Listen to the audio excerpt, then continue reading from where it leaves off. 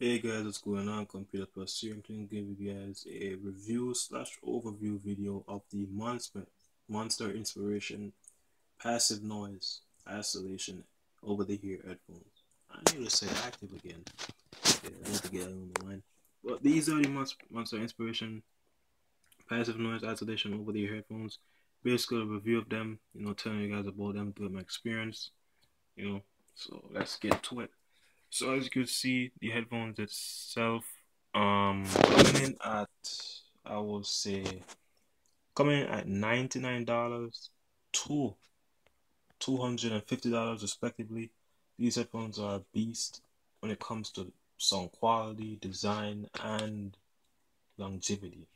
Literally, the reason why I said $99 to $250 is because of the price tag that I bought these at. I bought these for pretty much $99. It was a steal. I will put a link in the description so you guys can get a good deal of it. But from $99 to $250, these headphones are pretty good. Pretty good. On the top we got the Monster logo. These are replaceable bands, so won't really get into that because not a lot of people actually buy the bands. They're like $30 a pop, so yeah. The Monster logo on the side, stainless steel, stainless steel on the side running from here across the band. But these are, I have a feeling that these are titanium or brushed titanium out there, I'll say. Not stainless steel, brushed titanium. So yeah, as you can see, the overall design of the headphones. Again, just a little bit more. Got soft padding on the top, and the same padding at the top is pretty much found in the cups below, but with a lot more soft than the cups. But I think they're the same. They're the same. These are synthetic leather, so they're not real leather. The band is real leather, but these are synthetic leathers, so beware of that if you're not a fan of real leather or whatever the case may be. On the inside of the cup, let me see if we could get the flash going for you guys. On the inside of the cup, there are sewn into the cups itself, so the pattern are just sewn in instead of bonded like the JBL J88s.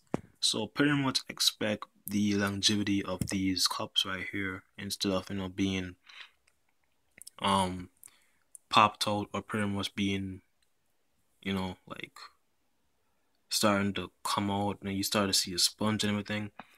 So yeah, so the hinges of these are titanium hinges, so these are really sturdy and, like, as I said, longevity, real longevity, like literally. Titanium hinges again. Not that much to say about this headphone because I did, because they're pretty much your basic pair of headphones that are extremely expensive, but they're extremely good at the end of the day. Oh, I forgot. 40mm drivers, so they're not 50mm drivers after all. 40mm drivers encased in a 50mm cup with the Monster precision drivers in there, so it provides the deepest bass and the extreme clarity of sound. They didn't tell you that it provides very high treble, but they didn't tell you that, but I guess you'll figure it out yourself. The best thing about these is that it comes with two 3.5mm jacks instead of pretty much a proprietary like the JBLs. Come with a sort of a mic that's pretty much used as a passive noise, so it pretty much blocks out sounds, as you can see on both sides, which I really think is cool. So we call this they call it daisy sharing. Of course we call it different names, call it the 5 train or whatever we call it. Put that aside right there, and we have the cables, which this is the inline cable. This is the universal inline cable. So you have your universal inline cable with the a single button click on the mic, and that's about it. 3.5 to 3.5 flat cable design, and we have the Apple Talk, Apple Control Talk, which is a 3.5 to 3.5 mm design with the volume up and volume down buttons and a mic and a top one. And then we have the regular flat 3.5 to 3.5 mm flat cable design inline cable. So it's pretty much no mic, it's just a regular cable. One thing I realized about these headphones is that if you were supposed to receive a call, and normally when you receive a call you use the flat cable, not really the inline cable. If you're supposed to use a call and you're using the regular cable which has no mic, you won't be able to answer the call even though you're trying to talk through your phone speaker, your phone's microphone. It forces you to use the universal or Apple Talk cable, literally. Because I remember back then I had a conversation. I was just pretty much playing game, and then my girl called me out of nowhere, and she said she couldn't hear anything when I had the flat regular cable in. So I was pretty much forced to put the universal cable in. So pretty much that's it. So longevity of these headphones, they're pretty good. They're decent enough to actually travel with. They're type, weighty. They have a pack. They do pack a weight to it, so expect that. The case, as you guys can see, the monster case, of course, it's built for strength. It will fall. It will take a punch. You can't run it. You can't put a truck over this. But then again, it is strong enough. If you do drop it, it does provide a bounce. I think it fell on the carpet and it did provide a little bounce. But I guess you'll say that shock resistant. It is a good case though.